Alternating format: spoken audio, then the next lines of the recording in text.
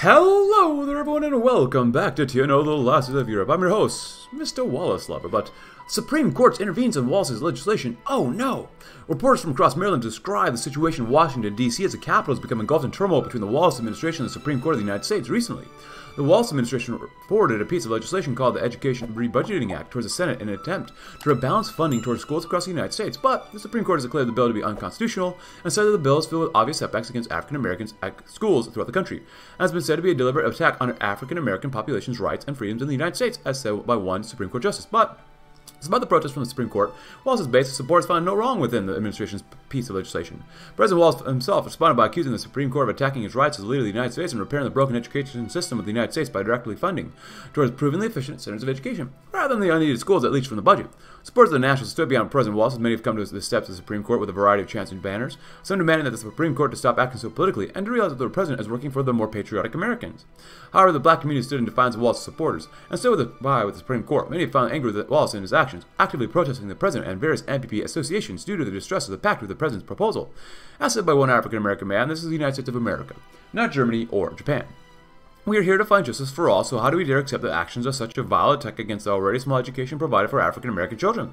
Some larger cities are even reported work protests and strikes supporting the Supreme Court against the Education Rebudgeting Act. Complain all you want. It doesn't matter. Wallace battles Supreme Court in a second case for school defunding. Reporters warn the nation not to rest after the exhaustion of the fight for the Education Rebudgeting Act. It has been indicated that in the past few days, a new battle set to emerge as the Supreme Court has taken issue with the Wallace administration's continued steps to produce effects of the act.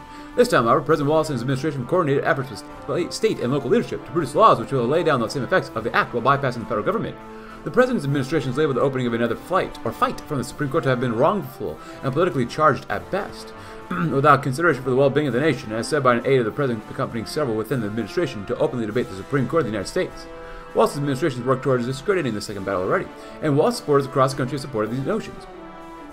These justices think that just because they disagree with the beliefs of the President and the NPP that they can manhandle the law to make it fit their view. That's dictatorship.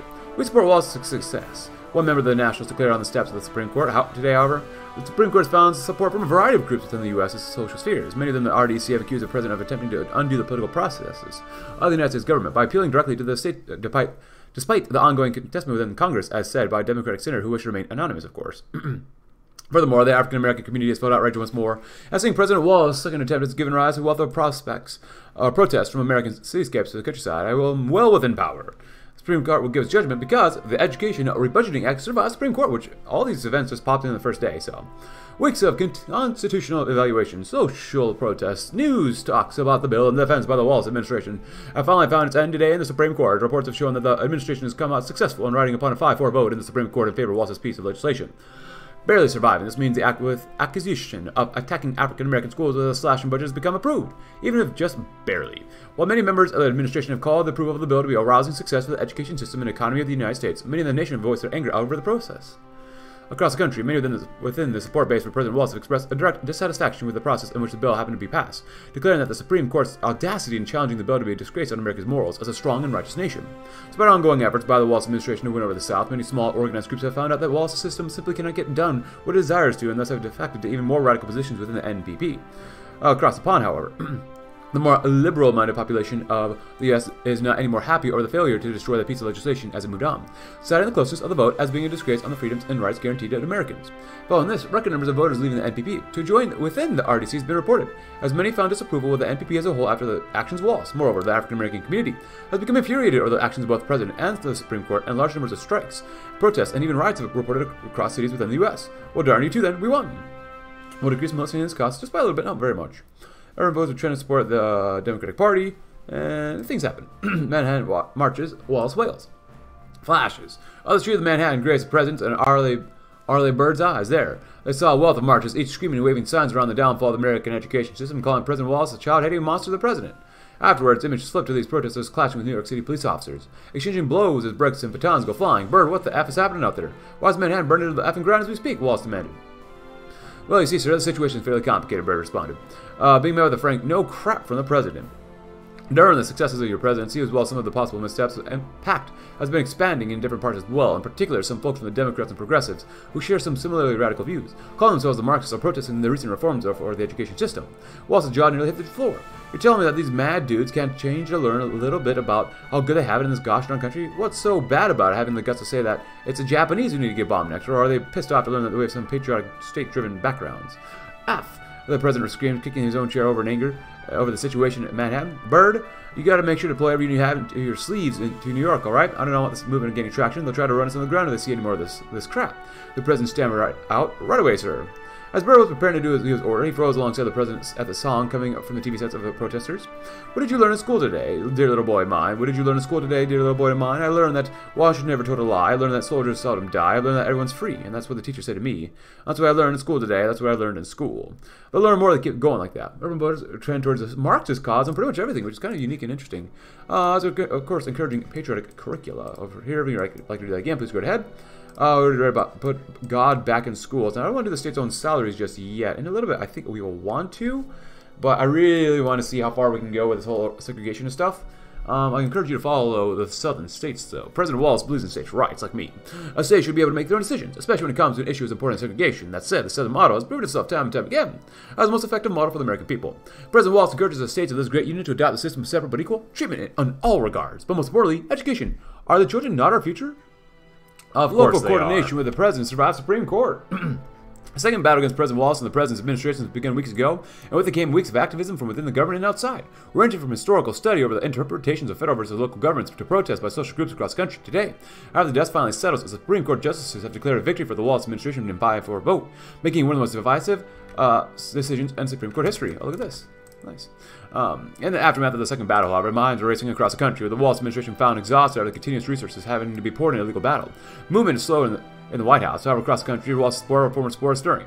The Supreme Court has gone too far in extensions of power, even if we manage to win, said one member of the Nationals holding a large protest in a city square. Sure, we won this time, but what about the next time, and then one after that? We can't keep fighting this gosh darn battle against the government every time a president tries to do something that makes a few people cry. It just defund the schools, for Christ's sake. So overall, many are flocking to find support elsewhere, or somewhere for the president who may not win every battle. Beyond his own support, the rest of the United States appears to be furious with the Supreme Court.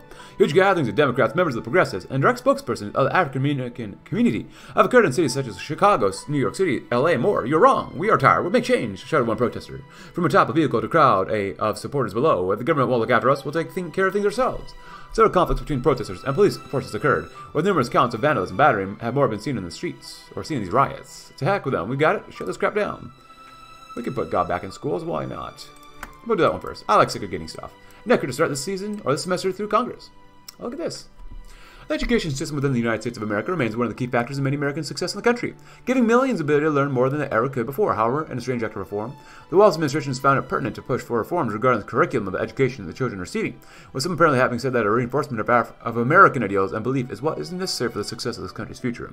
Thus, the National Education Curriculum Reform Act, or NECRA, has issued a set of reforms to bring education closer to the history of the United States, involvement in the world, such as the Second World War, and other re-examinations of past events, such as the American Civil War. I don't say anyone could dislike this. We're going to be teaching the youngsters about the strengths of the country and how they ought to be proud of it. What's wrong with all that? President George C. Wallace stated in a press conference following the passage of the bill. Many of the nationalists have congratulated the president for his senatorial success in passing NECRA, believing that these educational reforms will promote the American spirit, encourage a greater devotion to the country than some within this country right now could ever hope to know. Meanwhile, groups of teachers have assembled in a series of areas to demonstrate their dissatisfaction with NECRA and other educational policies of President George Wallace. Just because President Wallace has a knack for encouraging patriotism at every corner does not mean he can force down every child's throat. Besides, challenging current systems are our pathway to growth. Not an encouragement to stand against the country, argued one math teacher from Vermont, leading a group of mathematics teachers from whose job may become endangered due to NECRA's requirements, demanding more history teachers across the country. Now the children will be more patriotic. I love it. More war sport? Great. That's what we need. Academic base gets a little worse. Whatever. And we look better overall. By God in heaven. Wallace and LeMay sat apart from another in the Oval Office, both staring at the same set of reports that had come in the morning from the communications office. The report showed a detailed graph of a continuously rising line, although it began tapering off. Popularity report is measured within Louisiana, the next one South Carolina, then Georgia, Florida, all the same exact decline. Crap, President Wallace said as he rocketed from the chair across LeMay. Gosh, what do we do now? He boomed in the room. Well, sir, the reporters don't necessarily send a death warrant for us yet, he said, as Wallace turned to his vice president. What do all these states have in common, he asked, as he took out a Bible from the president's desk. The presentation was about the beginning of Madison's County High near Jackson, Mississippi. The governor of Mississippi, a Baptist pastor, and thousands of people lying behind him gathered to try and capture witness a mysterious event. The governor stood up to the podium, announcing to the crowd, "Good afternoon to the great and powerful citizens of Alabama. President Wallace has decided to renew his duties as president of the people of Mississippi." President Wallace and Pastor Martin, the pastor and the president both stepped up forward towards the microphone as Wallace laid his hand upon the time of the Bible. President George Corley Wallace, Jr., do you swear by the Christian God that you uphold your duties as President of the United States? The pastor asked. "I do," the president said, with some found it hard to contain their applause. "Do you, President Wallace, swear to God and maintain a firm and powerful hand against powers which seek to undo our God-given freedoms?" "I do. There are those in this country that stand to undo our freedoms, and I will not bow down to them." The cheers grew stronger. "Will you use his powers vested in you by the Constitution to uphold tradition, morality, in a corrupt and dangerous age?" "I do, Pastor Martin. In fact, I swear not only by God, but by each and every one of you that I shall fight for your rights and your freedoms. I'm no limp spine politician. I'm a believer in God in this country. If you want segregation, you shall have segregation. You are Americans. Blacks do not go where you say not to." The citizens gathered around, abandoned their respectful silence, and clapped in fervent applause and cheers for the President of the United States as he stood strong. The sounds given the Bible at this point. They ate it up. Wallace's voter base was started to be more content with the state tribes, but Class 3 Senate elections. Oh no! We're going to vote R&D. Now, let's take a look-see. Predictions. They're going to lose some. Very solid here. Currently, we're like this. We're going to continue to do this, because we're going to really hammer home on this whole segregation thing as well, so we're going to do as best we can. Hopefully, we get the RDs elected, because, at this point, I really want them elected, but TV tonight. This is how our rag on the NBC Nightly News, joining several leading congressmen along with the faces of the Republican Democratic presidential race. "How are you gentlemen doing tonight?" the newscaster said. Sitting across from the political giants Barry Goldwater and Philip Hart. "Good evening, Mr. Rag," started Hart. "It was a pleasure for Mr. Goldwater and myself to appear tonight for people across the country." "I agree, Phil. It's a blessing to appear in front of my fellow Americans, indeed." "Gentlemen, on that notice, tonight you'll be asked to speak about the actions of President Wallace. Is that correct?" Rag continued. "Absolutely, sir. You see, my Republican constituents and I have all noticed the theme of President Wallace's presidency. A distinct turn towards radical notion, to attempt to force freedom rather than guarantee it," Goldwater said. "To continue, the Democrats have felt continuously disconnected from President Wallace, Senator. Just this past week, he unleashed fury to the people of Mississippi, riling everyone up without uniting the divide. It's not right to see the people rage against one another over school kids," Hart continued. "Now, if I may ask, have you seen the anger firsthand in the American people?" Rag asked. "Unfortunately, whether you are a Dem or a pub or even a member of the MPP, it's become evident that Wallace unleashes anger across the United States in order to maintain segregation. And the process undone his guarantees of freedom for this party's goals," Goldwater stated. "Now, gentlemen, while I do not wish to invalidate your points, what are the possible merits found within the actions of the president?" asked the newscaster. "Sir, Mr. Goldwater and I realize the grave matter that appears to have been lost to many supporters of the President Wallace's administration. We're an American people, be it conservative or liberal, facing a world of crisis and scorn, of difficulty and suffering, and President Wallace's administration has decided that to solve these issues, it'll bar children from schools," Hart finished. "Phil's right. Differences aside, the Republican-Democratic coalition has recognized that radicalism is not the path to follow to guarantee the strength of the U.S. of A." Goldwater concluded. "Thank you, gentlemen. We here at NBC appreciate your output and hope to serve to educate the American people more than ever before. This has been the NBC Nightly News, and this is Howard Rag signing off. Time to turn the volume." Nice. We got there, the Yankee schools. Cool. I forget if I read this one before, so. Darn those Yankees. They just don't know how to sit down, shut up, and leave the government work to people who actually know what they're doing. They keep protesting the whole idea of segregated schools and really making us look bad. We're going to do something about these protesters at some point before it gets too far out of hand. We either have to double down on the segregated education issue or ease up a bit. We can either force segregation through legislation, through all of the union, override the states. Legislation means legal. Threaten action. I want to do that one, but we'll probably roll back segregationist rhetoric as well. Probably. Or we just go crash and burn. Segregation isn't for everybody. Fascist wing will grow. Devolutionary education placate the northern states. Well, it's February 6th. Loss for federal administrative issues. Dissolve choice. Well, currently, where are we at? So right now, we have 75, 50, so it doesn't matter who gives a shnikes about whatever. Let's piss everyone else off. And force segregation through legislation, because we probably can. Ultimately, we are the elected government entrusted with upholding the institutions of this great nation. Supreme Court has found segregation to be all-American, and southern states have found segregation to be a superior system. We must secure an effective educational system. We must enforce segregation. Just another new beginning. For Francis McCann, every assignment was an adventure. No matter where he went, he always had things to discover and people to meet, why he loved his line of work just so much. Being an American diplomat had its perks, after all. He could travel the world all year round with all expenses taken care of by old Uncle Sam, and now after India and Scotland, he was assigned to Wallofia.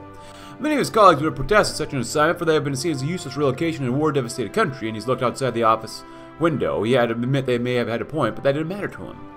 Wallofia. Despite the war and the hardships, was only another country among them all. He had the feeling that things wouldn't really be any different here still. He did his best to make himself at home, he thought as he began to set up his office. Yes, with a little effort, he'd feel like in America in no time. By putting his calendar here and his photos on the desk like this, it'd be perfect, and the typewriter would be Actually, where's the typewriter? Oh, all right. Francis remembered with a chuckle it hadn't arrived yet. Well, it wasn't that big of a problem anyways, as he brought some reading with him, just in case. Yes, he thought as he finished unpacking his bags, he'd be at home in no time. After all, anywhere can be paradise as long as you have the will to live. So, we did really well with West Africa here. We got some comments to go through as well. West African Alliance, they did win. We're doing really well, but we're going to blow it all up with the Yankee school system. I think I read this earlier, so if you're into this game, please go ahead. But well, you know what? We're going to go all the way through. Enforce segregation through legislation. Ultimately, we're elected and trusted with holding the institutions of the great nation. Supreme Court has found segregation to be all-American, and the southern states have found segregation to be a superior system. Must secure an effective educational system. Must enforce segregation. You know. Prediction, -15. We still haven't done enough here.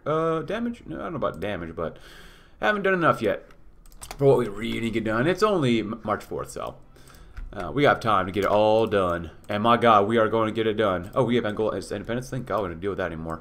At least parts of it. Yeah, we'll do that too. So we have Angola, a trial balloon. Oh boy. On the streets of Michigan and Massachusetts, a new variety of political buttons appeared on the lapel after LaBelle, Romney, Brooke, Great for 68, paraded through the Bay State and the Twin Peninsulas. Both popular men in the states, there seemed to be quite a market for the buttons and thus for a presidential campaign by pair. Governor Edward Brooke of Massachusetts was certainly surprised to see them, and when he realized Romney was behind the campaign, was touched and intrigued. They'd be a historic pair if elected Edward Brooke, the first black governor of Massachusetts. A popularly elected black senator in U.S. history would become the first black vice president. George Romney would be the first Mormon president in a nation that had only recently had its first Catholic executive.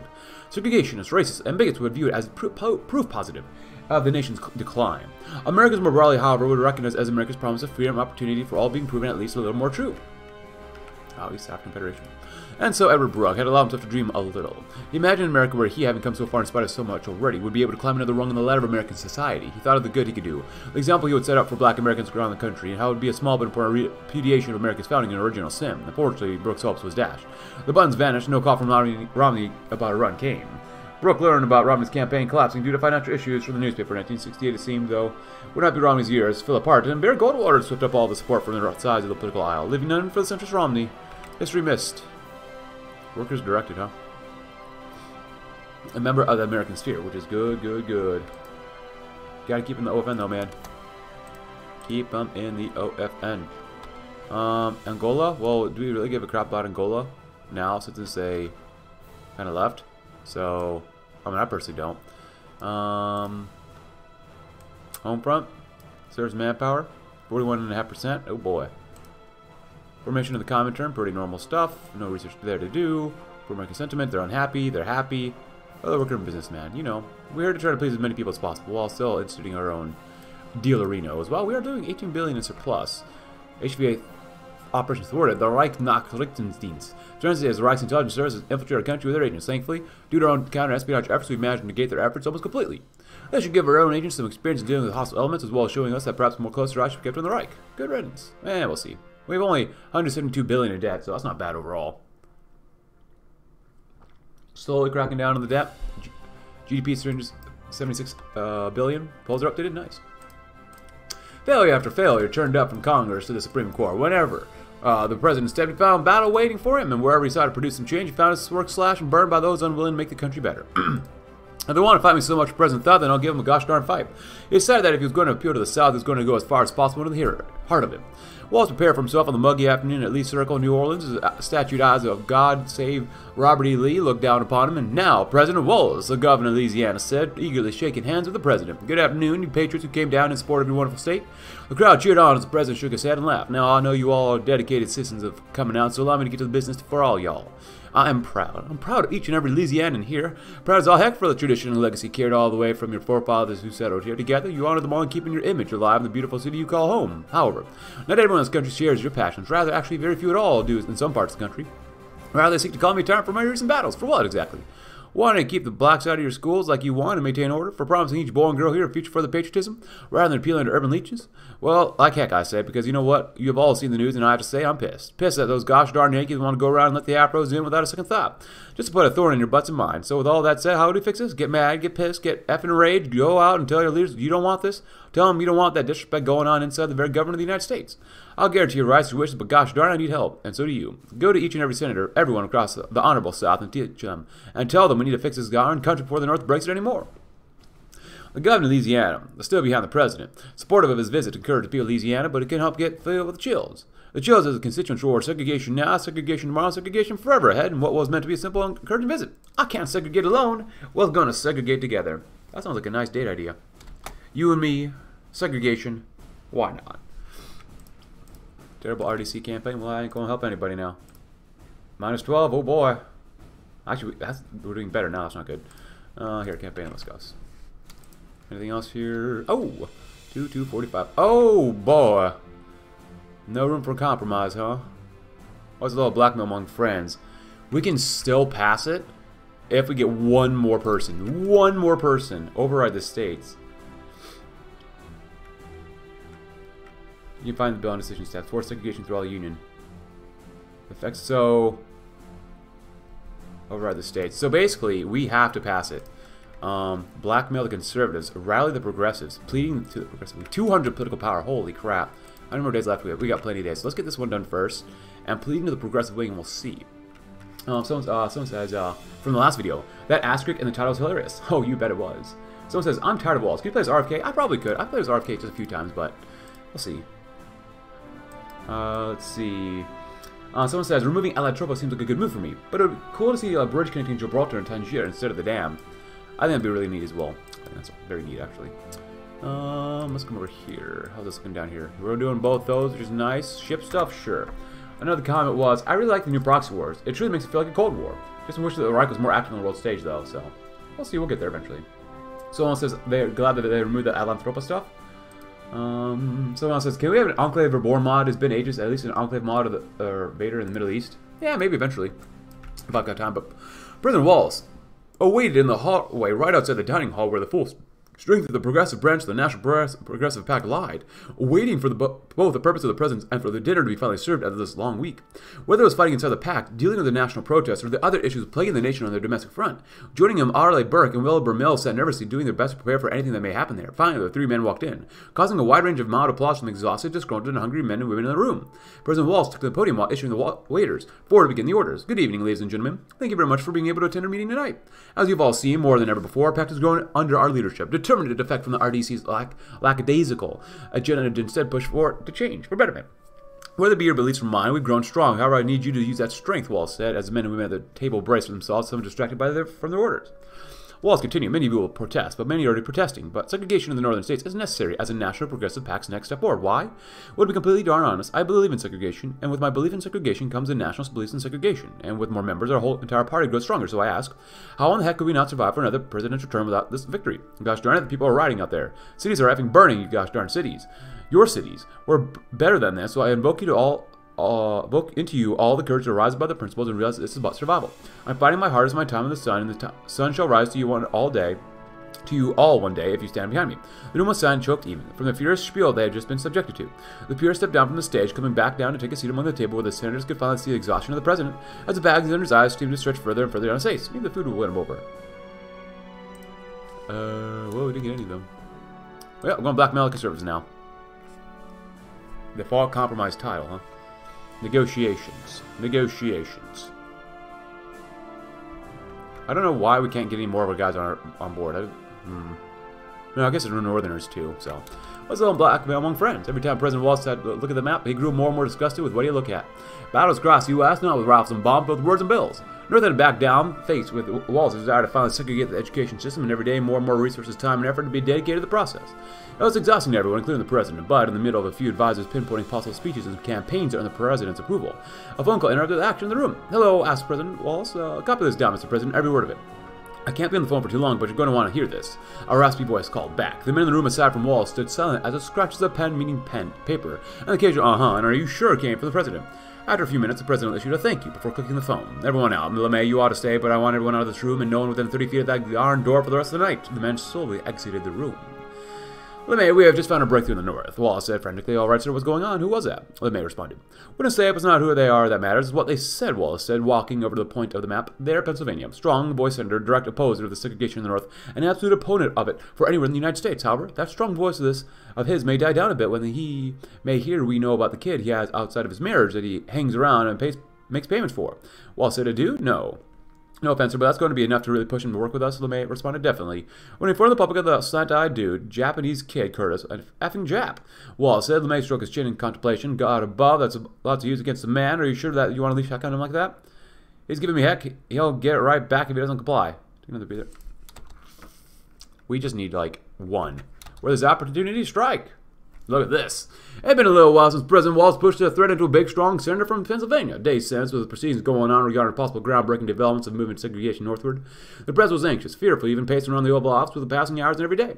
What if he wouldn't back down? What if this backfires? Not a darn word to come forth from that powerful anti-segregationist, not a protest speech, not even so much as a whisper. That is until the Senate proceedings for the day had concluded. News anchors across the country had all begun reporting the same story, the same flip of the entire case of segregation. Now, it had seemed a small little coalition of senators seemed to be organizing in support of the legislation put forward by the Wallace administration. Legislation permitting the possible expansion of segregation of the education system in the northern states. A coalition headed by a formerly iron-willed senator from Pennsylvania who had argued each and every piece of work supported by President Wallace. Leaders were baffled. The RDC members in Congress collapsed in infighting as reported by some newspapers or newscasters. The nation seemed to wonder what could have possibly gotten Wallace the lucky break he needed after the fights he experienced in the legislation process. The man came into the office, noticing a wicked grin strewn across the president's face, prompting him to ask, any reports from the senator? Wallace responded that we didn't get a report, however, we got a whole gosh darn block of Democrats voting for us in the Senate. The president and the vice president shook hands at the newfound success, laughing at the blurry image of the senator's face on the screen. I'd say poor guy, but some more conservative RDC members will vote for this on our bill to save America. We got all, oh my god, I love George Wallace. Oh, he's my favorite president in TNO, probably.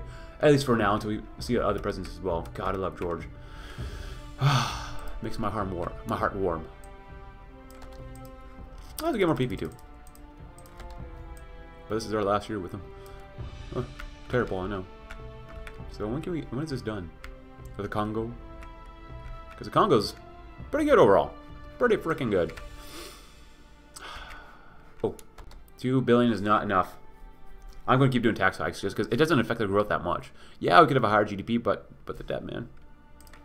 It went down by 0.2%. That's not very much. For that much more money to help pay off the debt, I'm okay with it because we're going to balloon the debt probably a lot more.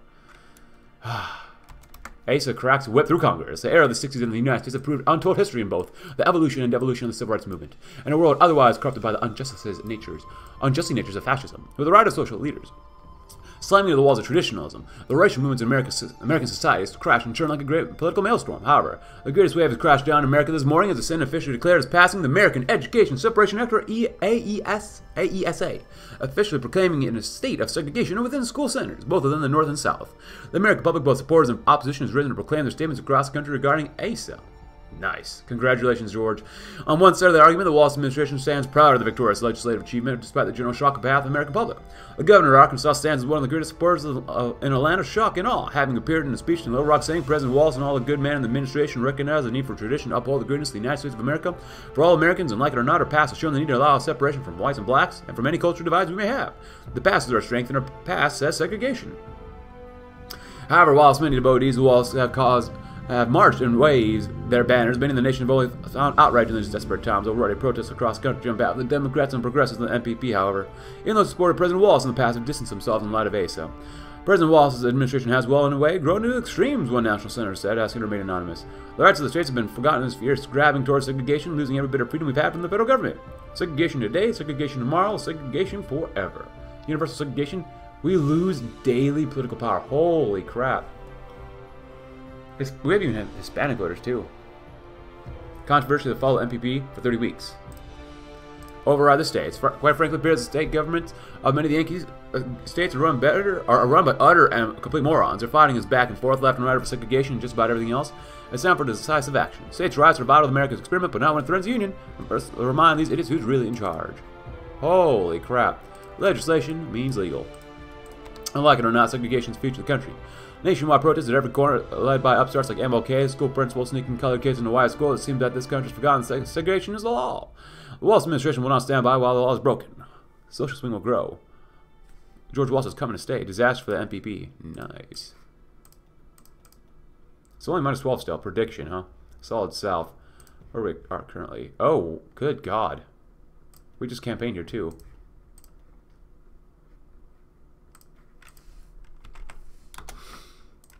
And if I have to use cons commands on, this is fine too. President Wallace had waited eagerly, anxiously, and sometimes fearful of the possibilities of the blackmail operation. On one hand, this is one of the most lowly deplorable actions to be committed by the man in such a high position as Wallace found himself in. On the other hand, Wallace found the prospect of nationwide segregation to be there, lay with his palms, waiting to be clutched for his name to go down in history as the man who overturned political ties to embrace the good traditions of southern United States. And that darn phone ringing was one thing he needed for all this to happen. Finally, the phone upon his desk began ringing, as usual, annoying but now exciting for the president. "Who's there?" he asked, frantically. The raspy voice answered. He was not buying into it. Silence persisted for a few critical moments of building fear, tension, and fury. "Why the heck not? Didn't you push hard enough and say something about guaranteeing this effing guy?" "What happened?" Wallace said. "It's not that easy if we're going to keep going. We'll risk being found out at the very least. We know one thing in the moment. He's not backing down no matter what I threw against him. He doesn't believe in the slightest that we dare leak the information, that we're just disguising, that this will all be a bluff that would blow over. And that's the censored version of what he had to say," the raspy voice responded. "Bad word. So with all this build-up, what are our options?" And the president said, rubbing the stress out of his forehead. "In tough spots like this operation of ours could take two different routes. Either we comply, do as he says, backing down, not return to winter with more dirt on him. The other direction would be to fire the loaded guns, leak the info, have him destroy him where he stands, hopes to God that he doesn't crawl back into the fight." The president was left in a frustrated state of stress and worry, with hopes that his heart would give out after this. Either we swing with what we have or we back off. Either way, we could absolutely be screwed over. The clock was ticking before the man had to hang up to avoid connection. "So not turn out right for you. Heed my warning, George." How would we destroy it? You know what? Let's see what happens. Expose a bastard's bastard. Well, we want other parts. So we'll see. Over other states. "A fire which burns spreads. Plan on set strap a sprung." Oh, you bet it was. The gun was fired. The fire's been lit. The state of Pennsylvania will soon be engulfed with the face of that Japanese bastard branded into the hearts and minds of every citizen in the gosh darn district. The League has managed to do an exceptional job from within administration to go on the full offensive and open the pathway to the possibility of a segregated North. And after so long, President Wallace shall break the obstacles and pave his way forward after all them fighting, or so he had thought. President Wallace and Vice President LeMay sat in the Oval Office watching the black and white screens within the TV sets of the office. There they saw speeches turn into protests, turn into riots, all in the span of a day. As more people fought and blood and died within the span of a few hours. Banners waved and burned, displaying the president's face adorned with the words slander and corrupt. As far as they were concerned, the people of America had finally been brought out in full outrage, however not by the possibility of segregation, but rather the rules of a game which had been played in Washington for decades.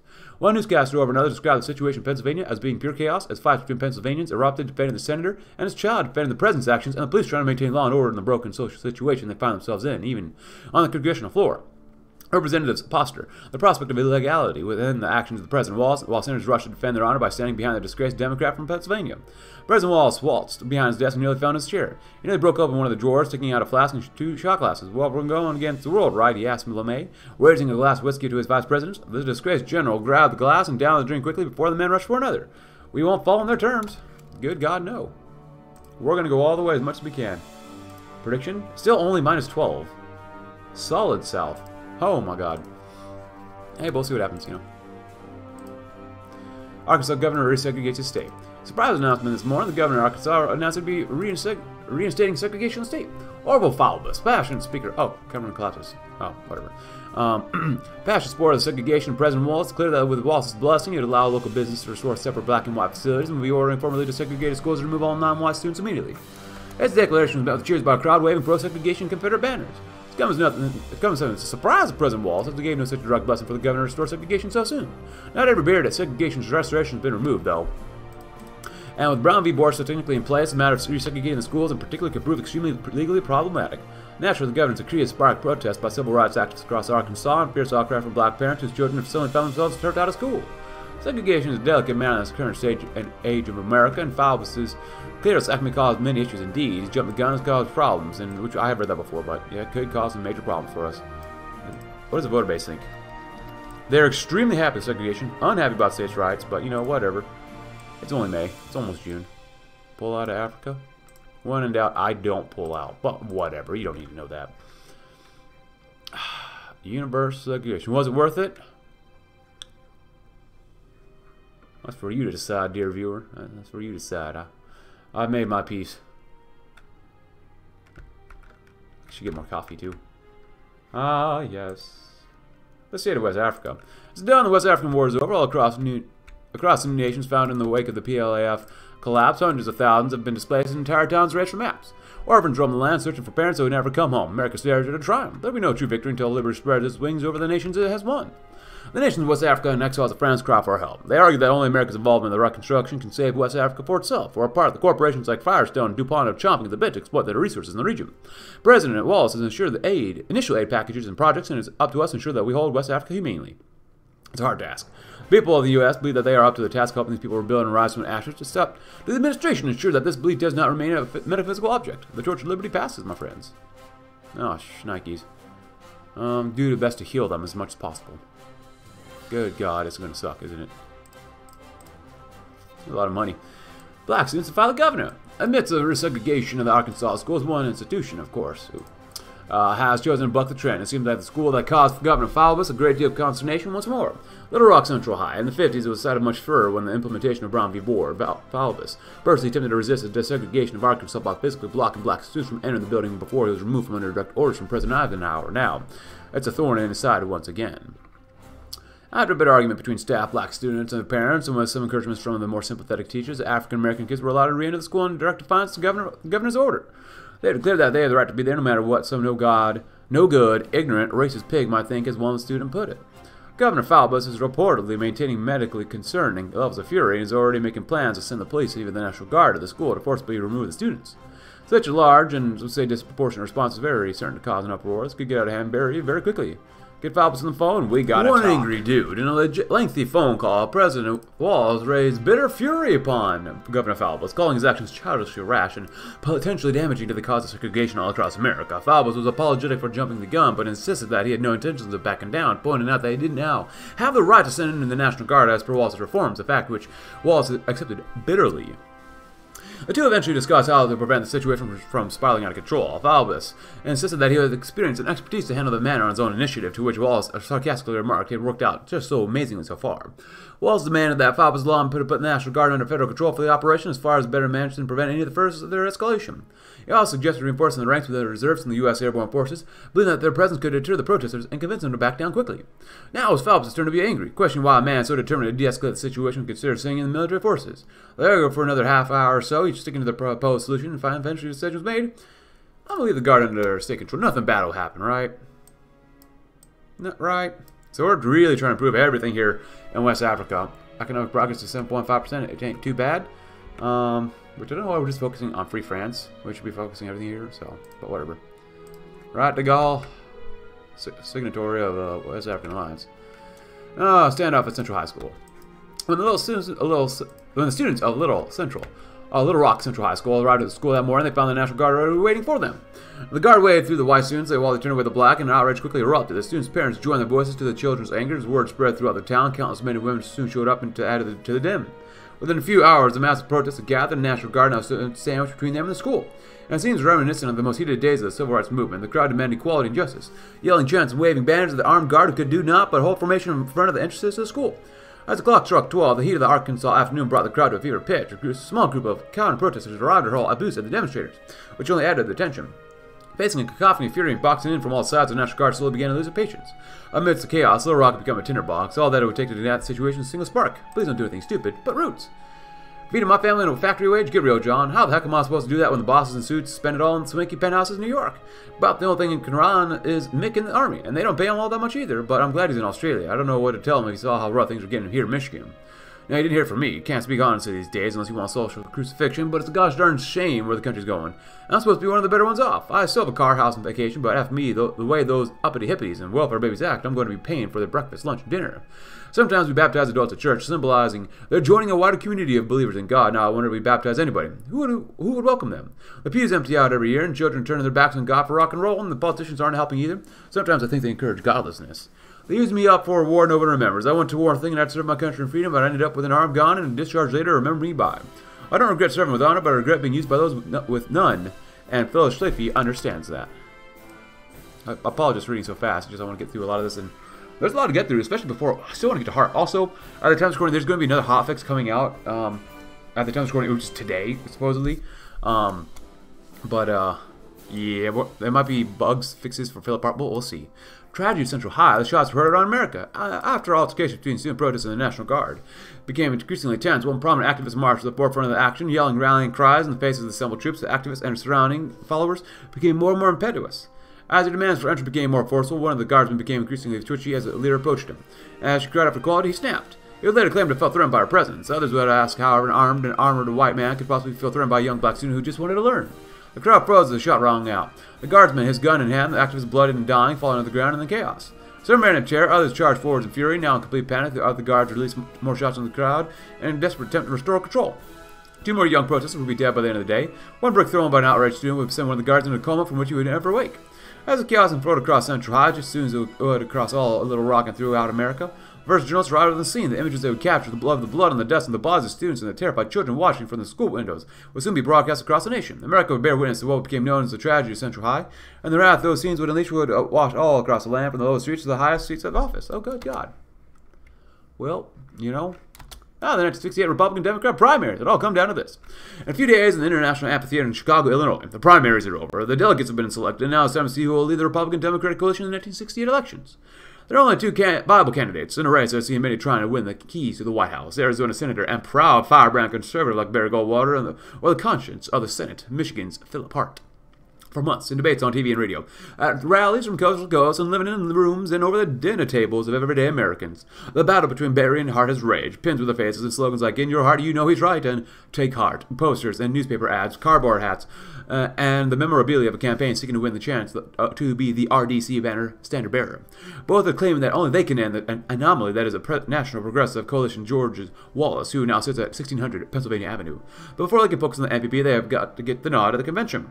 But the night drags on, and the ballots after ballot shows little movement between Goldwater and Hart. Finally, one of the few favorite sons left on the ballot. They're only there because some delegates hope that, against hope, that their chosen candidate would serve as a compromise candidate. Finally folded with the last ballot. The result is clear. Philip Hart. Which I will do undo Barry Goldwater. I want to play it, the United States again. I know that the United States is probably going to get even more content and, stuff updated eventually, but I want to try a lot more American presidents out, but still. The shadow of tragedy, the fingers, are pointing both high and low. Governor Wallace is naturally taking a lot of the blame and is currently fiercely resisting demands to resign, but the media, for the most part, is pointing their fingers at, daggers at Wallace. Ooh. Oh, that sucks. The face of segregation revealed, and Wallace oversees massacre of children, and there's just some of the headlines being rolled around by every newspaper in the country. The president's segregation policies have been directly blamed for encouraging the catastrophe riots, which have not been seen since the depths of the civil rights have broken out across the South and North alike. The media has called particular attention to President Wallace allowing Governor Wallace's free use of the National Guard. By allowing his attack dog Wallace to use the National Guard force against peaceful demonstrators, Wallace's lack of responsibility will allow the worst proponents of segregation the ability to wreak mayhem under their political opponents.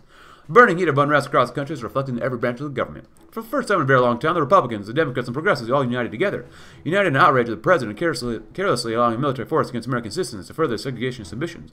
As the right attempts to mount whatever defense it can, calls have rang out from both sides of the aisle for a formal inquiry to begin against President Wallace, and from multiple sources, one word no president ever wants to hear muttered on an hourly basis: impeachment. It's terrible. It's the end of my presidency. I'm screwed. Back to Africa. Oh my God, are you kidding me? Second time?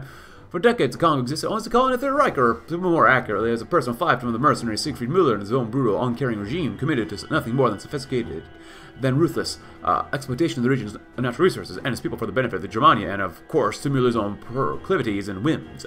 The collapse of the Reichskommissariat in Central Africa brought some glimmers of hope for the future of the region, but now these glimmers have come to nothing as the Congo collapses into the chaos of the civil war being fought on a continental scale, and with equally titanic stakes for the superpowers seeking to shake and stake their own claims to the heart of Africa. The Congolese Republic is our ally in the region, a government committed to bringing the light of a Republican government and democracy to the ravaged lands of the Congo, and therefore we have elected to agree to the request to throw our support behind the struggle to reunite the Congo under their flag. Supplies of armaments and other materials will soon be underway, and we are already examining our options for troop deployment to the region. The war to defend democracy in South Africa was not a popular one, as we have no reason to believe that sending our men and armaments to the Congo will be any more warmly received by the Congress or the public, but for the sake of preserving African democracy, to say nothing of our own interests in the bounty of the Congo, we have no choice but to go down this road once again. The Lowfin will bring democracy to the Congo and its interests, which I don't know why this is showing the Java region, or was it West Indies? When this is West Africa? But whatever. Victory deadline, huh? We need 100% for each. So Congolese Civil War. God frickin' dang it. Are you kidding me? We're back here in Africa. After everything we've done. Well, these sons of guns. Good God. Prediction? Still only minus 13. That's not bad. For everything that we've done really well. If we look at home front, no one cares. Smoke and mirrors though, 50%, 57%. Nothing there, nothing there. Oh, maybe it's I've got plenty of those people there. Maintain social spending. Leadership approval. It's fine, we can do that. We don't have that much political power, so we can do that just a little bit. Polls are updated, that's fine, whatever. Our director staff, federal troops deployed to Little Rock to enforce the Wallace administration's legislation on school segregation. Opened fire this morning. Protesters marched in Little Rock Central High School to protest the recent expulsion of all African American students. Shooting occurred as a protest column were blocked from approaching the school by counter-protesters in support of the decision, with federal troops attempting to separate the two groups. Local hospitals reports that 14 African-American protesters were killed and another 36 were injured, and with no reports of hospitalizations from the predominantly white counter-protesters. Pentagon officials declined to comment on today's events, only saying that soldiers involved exercised appropriate restraint in response to an increasingly violent situation. The National Association for the Advancement of Colored People have condemned the actions of federal troops, claiming that the shootings were the latest display of barbarity by a government that has, with a wink and a nudge, violently opposes unjust segregation in the name of justice and order. While Little Rock has only reported sporadic violence after local authorities declared the curfew with immediate effect, the impact of the incident spread rapidly with protests and looting have been reported in New York, Detroit, Boston, Birmingham, Chicago, and Baltimore, where protest leaders calling for immediate investigation into the conduct and orders given to federal troops involved in the shooting. Senior RRDC members in Washington and members of the Progressive Caucus have issued a statement that will demand an immediate explanation for the Pentagon and the White House in the coming days. The coming days will be hard. Why did they... That doesn't make any sense. Open fire on protesters marching at Little Rock Central High School? What? That's really unbelievable on my part. But Arkansas demands an investigation. In response to protesters gathered daily outside the state capitol, the state police, increasingly overwhelmed by controlling nighttime riots, the governor of Arkansas has announced the state government will conduct its own investigation of the conduct of federal troops during the Little Rock shootings. In his remarks, the governor openly questioned the Wallace administration's decision to deploy federal troops in the state, blaming unclear orders and a lack of familiarity with local practice for disaster shootings. Wallace's aides shared concerned glances with each other as the president's face is twisted into a scowl. The chief of staff shut the TV off, forced the president returned to his attention to his immediate surroundings. Mr. President, you know how bad this looks. We have to get ahead of this problem by opening a federal investigation before Congress and Arkansas saw drawn unwarranted conclusions. Wallace knows so the optics of American soldiers shooting each other or shooting other Americans in the streets were too horrendous to be ignored, and he knew that while the bullets were circling low, all that mattered was now the damage control and getting the federal government to take charge of the investigation before the Arkansas state government could start collecting evidence. Starting from Wallace's phone call to the governor before his entire mess started. Lock it all down and threaten action. We made it clear that this administration will not stand idly by while the law is broken. We have made clear that segregation is the future of the American education system. We've done just about everything we can. If we can quell the unrest plaguing America, we must make clear that this administration will do what needs to be done. Make it clear to the nation that should the need arise, we'll mobilize the National Guard and enforce segregation. South will never forget our loyalty. Just remember that. Jim Crow's clutch. The Bloodhounds. A day after the government announced that the Pentagon would be taking charge of investigating the conduct of troops in the Little Rock shooting, Wallace found himself waiting impatiently for his chief of staff to return to a meeting on Capitol Hill. It was clearly being delayed by angry congressional leaders, most likely being raked over with the coals for Little Rock, but so long as the MPP didn't take rank ranks, they'd just be fine once the military and the Justice Department secured all the evidence in Arkansas. His chief of staff rushed from the Oval Office. Short of breath, clearly flustered, he could barely manage to stammer. Congress has the transcripts of recall of the governor. He sold us out before people could secure the evidence. Wall Street and Congress? They're buying the governor's story and that wasn't adequately consulted or informed by the federal troops' mission before the shootings. Wallace offered the chief of staff some water, but he refused, continuing on. The progressives are going to agree on an inquiry in the House of Representatives. Investigations not in our hands anymore, and we're going to be called to give testimony at some point. Wallace swore. Dogs in Congress that smelled blood, and that was going to make everything more complicated. Perhaps it was time to take the argument directly to the people? Pulling the heartstring. Maybe we can set up Patsy.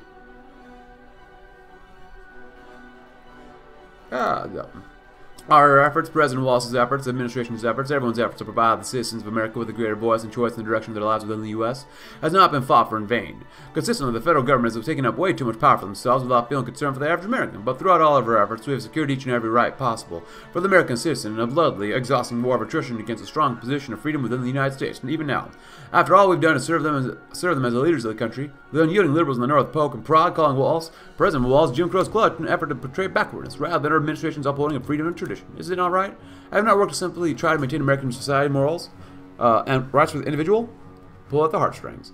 Only with a day left here, most, before President Wallace is addressing the nation, the administration finds itself split on how to best approach a statement. Likely the most politically consequential speech of President Wallace's political career. With his nation continuing to convulse from the daily protests increasing violence, the safest avenue would be to issue a blanket statement for public unity as the investigation, both congressional and federal, continue. Even people are still skeptical of Wallace's good faith. The statement might be enough to tie the MPP together, buying more time for the administration to craft its defense in Congress. Others advocate for a more confrontational approach, from claiming that the entire mess isn't Wallace's fault and pinning it on the military discipline, to continuing to advocate for law and order and ignoring the administration's role in this crisis. While elements of these approaches would allow us to directly challenge facts of the case, or in some cases the latter, try to get back out of the business of actually governing America, the response of our allies in the NPP to say nothing of public opinion will most likely be negative. There's only one shot to get this right. Triangulation emphasis on right now. Nation has to come together. And not the orders given. What? Just send guys there. Oh, to the top one, why not? Progressive primaries. Triangulation. I think I read this one before, so if you don't need this one, please go ahead. 4 more years. And that's your entire plan, Mr. President. Just pretend that nothing happened. The MPP senator was in a whip ass incredulous. The country's got to sit down and get back to business, and we're all got bigger things to worry about than riding over something we've already investigated, Wallace said. I wish you best of luck, Mr. President, the senator replied, curtly storming out of the room. Wallace, chief of staff, increasingly haggard after days of managing the administration's response to the crisis, looked ready to snap. It ain't working, Mr. President. We're not going to get the MPP to come along with us like this. Wallace, turn on the staffer. You have a better plan? We're not rewriting the darn statement in 4 hours. Chief of Staff pleaded with the President. No, but we have some time to mix in a few more facts. If we can hold on just a bit longer, maybe we'll find something that might support our assertion. The troops felt that they were in danger due to the violence from the protesters and counter-protesters that day. Just enough facts to make our case more convincing. Will make it seem like both sides were at fault. A few more hours are short if the people leave. Vacuum, huh? Politics, as say, with abhors a vacuum. In the absence of any statement from the White House concerning the Little Rock shootings or the developments of the House afterwards, the media buzzed with half-checked truths, conspiracy theories, and rumors about the role of our administration played in this chain of events. The most popular story circulating in the news cycles alleges that even if we didn't order the troops to shoot in Little Rock, the general bent of our civil rights policies will suggest we aren't terribly bothered by the shooting that resulted, and their silence confirms their narratives. However, much of the administration agrees with that statement is besides the point. Someone else is writing the story, and that refusal of President Wallace to get involved with even a proposing counter-narrative is leading the legislators and the MPP scrambling to put together a response, which is a slipshod at best and incoherent at worst. Naturally, the MPP Congressional Caucus is furious. This would be bad enough if it was just immediate bang for blood and the MPP demanding action, but the nation as a whole remains roiled with anger and recrimination. Civil rights marches are being organized on an almost daily basis, and curfews are being increasingly placed across the South, and tensions between the African American and white communities exploding from on our watch. You didn't do anything, man. Students justify, huh? Oh, look at that. Empty suits. Hot weather. The Hershey executives landed at Bamako this morning and went on the way to the nascent plantations growing in the peripheries of Mali. When they arrived, they saw these budding saplings, rows upon rows of them budding with the promise of prosperity held on the tips of the leaves. Cocoa. A commodity that Hershey has contended with the Mexican and Brazilian monopolies for so long was now available for them exclusively. The men threw high fives along their jeeps and saluted the shabby forms in between the rows of plants. A local Malian general was hosting their lunch. In sweltering sub-Saharan heat, I dined on spiced rum and chicken, meat cooked in peanut butter, stews, and smoked fish. Thank you for the opportunity, the uniform officer said. Mali grows strong with each passing day. They look at the plantation from their lunch tables. That's a mutually beneficial agreement, General, one of the executives said. More to come. A pause. Speaking of, how are you going to find the labor for these complexes? Leave it to me, the General curtsied. I know exactly where to find them. Hands are shaking. Money's passed around. Good. Very good. Subsidized Firestone expansion. Students testify live from the steps of the Capitol in Washington, D.C. in the most recent investigations into the Little Rock Central High School. The House has decided to formally set up a trial to investigate President Wallace's actions during the ordeal, in an effort to root out any wrongdoings of the President's behalf, which could lead to a trial of impeachment for President Wallace. Reports indicate that the first set of witnesses have been called forth by the House of Representatives' trial. These witnesses are being the African-American students involved in the protest to testify against the Wallace administration. Within the House chamber, the Speaker of the House had officially begun appointing managers of the case to begin hearing of evidence presented by the students present at the massacre at Little Rock. There they make an already emotionally heartbreaking story abundantly clear for the American people. We're finally making it to the high school's front door, said Percy Jameson, one of the witnesses, in the middle of the bloodshed. We were met by protesters who fought against the movement. They did not want us walking into that high school, shouting things like, get the blacks back out of the fields. Eventually, the shouting escalated into fighting, as while we marched, several of my fellow students were punched, kicked, and hit over the head with signs, sometimes even bricks. And that's when, Percy takes a minute here, his voice cracking and choking before he says it, that's when the troops came. They came and beat everyone back. Some of them looked confused and scared like us, but some of them looked like they hated us.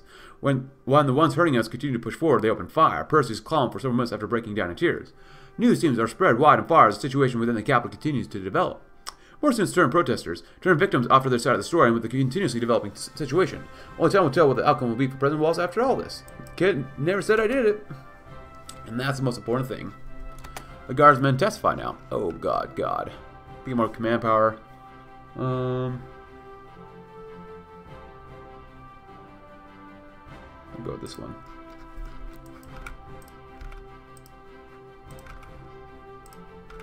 There we go. Maxwell Taylor, huh?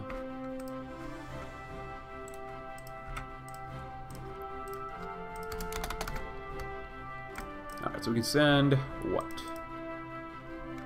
What can we send?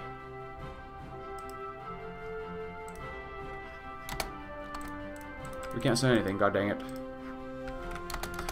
Guardsmen testify. The investigation of the mass shooting in Little Rock of just a few days ago continues with the House today, as representatives have decided to call forth the next set of witnesses to offer testimony. The National Guardsmen involved in the massacre of the high school. Reports indicate that this involves guardsmen who actively opened fire in the crowd, as well as those who never partook in the shooting, as well as senior officials or officers involved in the response to the escalation events that day. Officials from the White House or the House Judiciary Committee began receiving testimony from several of the guardsmen to judge official involvement in the enforcement of the order to open fire on the crowd of protesters. Second platoon of the 216th Military Police Company within the state of Arkansas have been ordered to enforce federal laws in regards to segregation of education centers in both Arkansas and the southern United States. First Lieutenant Victor Thornton, the commanding officer of the unit stationed at Little Rock Central High School, stated that events that followed were an applied attempt at controlling the situation which fell into disorder. Many representatives were caught gasping and whispering, following what sounded like the commanding officer's approval of the actions at Little Rock. Another member of the unit, Corporal Douglas N. McConnell, delivered a notably different testimony, saying, "I was standing between a few other guys in the unit.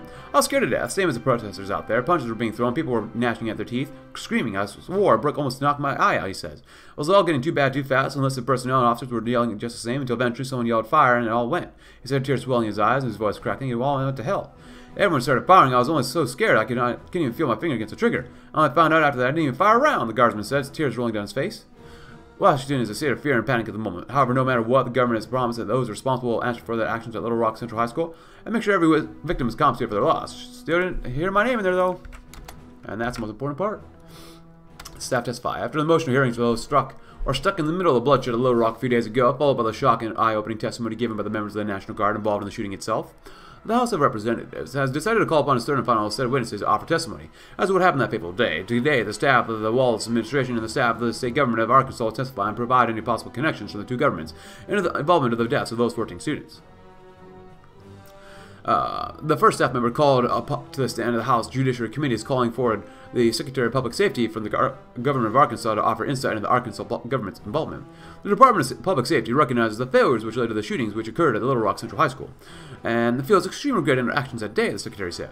Escalation from peaceful protest to outright massacre did not happen intentionally in any form within the state government of Arkansas. We simply could not prepare for something so fast and so horrible to occur within such a short time frame. Although several more members of the state government were heard, I also moved on to the big names of the ring. Federal staff members of the Wallace administration. The United States and the Wallace administration feel strongly in regards to the status of segregation of the education system and the actions of the protesting students that day, one figure within the Wallace administration said, whose name had been asked to be removed for his protection. But just because we disagree with allowing the students in does not mean we authorize massacres to prevent their entrance. One representative stated that they were shocked and said they were left feeling gross by the staff member of the Wallace administration's statements, defending segregation during the aftermath of a butchery which happened thanks to that stance. With the House formally ending its call for witness testimony, the representatives have officially begun the process of deciding whether to forward the collection of evidence towards the Senate as articles of impeachment for President Wallace. Someone get that little dude's name. Still didn't do it. And they move forward. An arousing day for the American political sphere. The House has officially decided the verdict in regards to the investigation and collected evidence in the happenings between Little Rock Central High School massacre, as many within the media decided to dub the shooting. The Speaker of the House has decided to formally overturn the investigation to the Senate to begin the trial of George C. Wallace in regards to his involvement in the killing of 14 African-American students and injury of 36 more. The word impeachment rings out in a familiar tune for the people of the United States at this point. Nevertheless, everyone has grown to stand firm in their beliefs regarding the massacre. Those darn students were told to back down, and guess what? They didn't.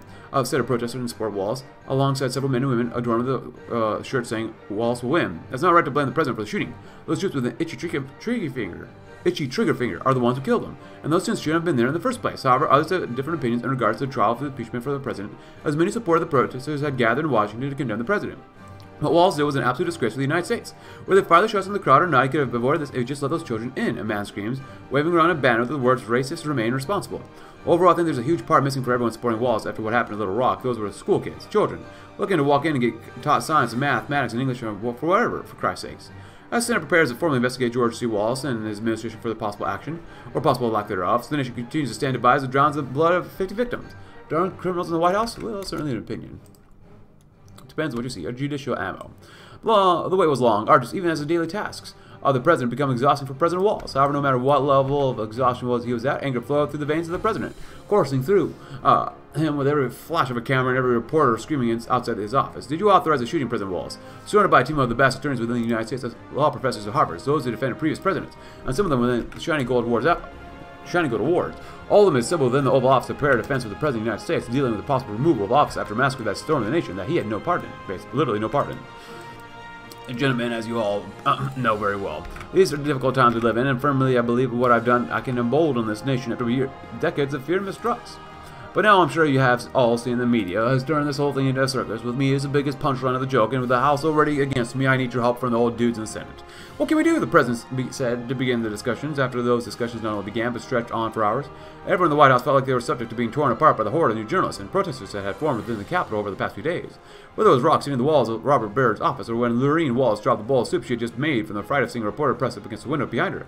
The White House was torn apart in a state of fear and anxiety as the only noises that sounded were the telephone ringing, the lawyers discussing with the yelling president behind the closed door of the Oval Office, and the onslaught of angry citizens and relentless reporters harassing the surrounding area.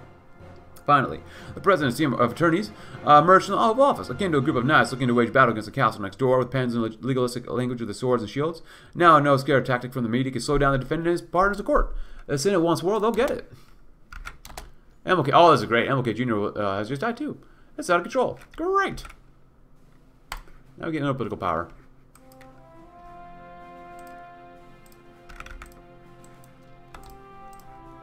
Our day in court. The air inside the Senate chamber today was heavy tense. Sometimes you could feel the angry presence in the room. However, at least it wasn't stale. President Wallace looked around at his jury, the most powerful legislative body in the United States federal government, and all seemed to be looking back at the defendant. The senior, most experienced Supreme Court justice had taken the head of the trial, and soon proceedings were to begin. However, despite the going-on situation, Wallace knew one thing. If anything, do not be scared, do not be coward, do not let anyone sway you to falling. In any case, be angry. May the Senate of the United States of America rise to the Pledge of Allegiance. The Supreme Court justice spoke. Everyone rose to recite the pledge, including President Wallace, laying his hand against his heart in pride for his nation. Speaking loudly and confidently, please take your seats, the judge ordered. Today, the United States Senate will begin proceedings for House Resolution 519, formally entitled the impeaching President Wallace in conjunction with the submittance of evidence provided by the House of Representatives. It is now the Senate's duty to proceed with the investigation of the United States President George C. Wallace after the occurrence of the Little Rock Central High School massacre, to investigate the possibility of mismanagement resulting in the deaths of 14 students and the injury of 36 others. Wallace was growing more frustrated by the minute, having to watch the old man fumble around and wading through these proceedings. He was an innocent man, he knew it, and those darn senators couldn't see it, and the U.S. is doomed. The prosecution in this case, as the representatives chosen to represent the federal investigation, shall proceed and stay in their open argument. The opening argument of the prosecution was an absolute disaster, in the eyes of President Wallace at least. Accusations of potential action wasted by attribution of the president's fervor and segregation of belief caused a gosh darn massacre when he wasn't even in the same state for. Or better yet, President Wallace's administration led a disastrous mishandling of the situation, resulting in the deaths of several innocents. The defense in this case, President Wallace and his legal team shall make their opening statement. A stark difference between the National Guard and President Wallace.